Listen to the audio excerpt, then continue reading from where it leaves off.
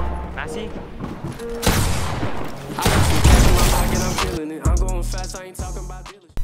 Alright, this effect is super simple. What you're going to do is you put your clip in Vegas or whatever editing software you have.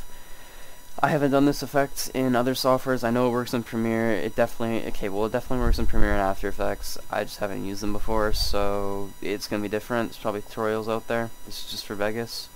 So you're going to find your kill, put velocity on your kill. You can put an effect on. I'm just not going to do that right now because I don't want to.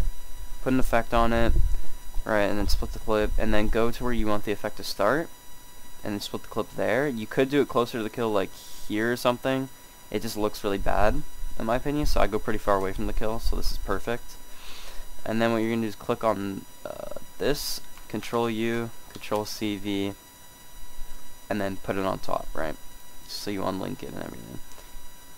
You could put like a shake here if you want, like you could split here and here and then have a shake. It looks clean. I'm not going to do it for the tutorial because I want to keep it nice and short. But yeah, so then you're going to need BCC plugins for this. Put BCC Colorize on the top one. Now it's going to look really weird, but it's okay. And then you're going to go down, go over to here, Event Pan Crop, Mask, zoom in, or you don't need to, but, and then this does not have to be perfect at all. Just make like a circle around the character, but it doesn't really matter. And then what I found for feather, because you need to screw around with the feather type up here, you could do in or out. I chose both and it looks pretty good. Put it up to like 15 or something. 15 to 20 is normally pretty good. And then what you're going to do, that's literally all you have to do for the mask, except for the fact that you have to just track it. So like, just find when it goes out of frame, so like here, and then you can like just drag it up or whatever, and then just keep doing that until it kind of goes out of frame. Like, this does not have to be perfect at all. And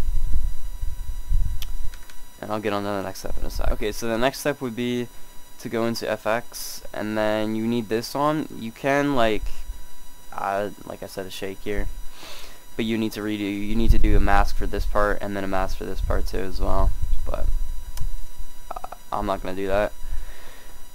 So go into here and literally just copy what I'm about to do.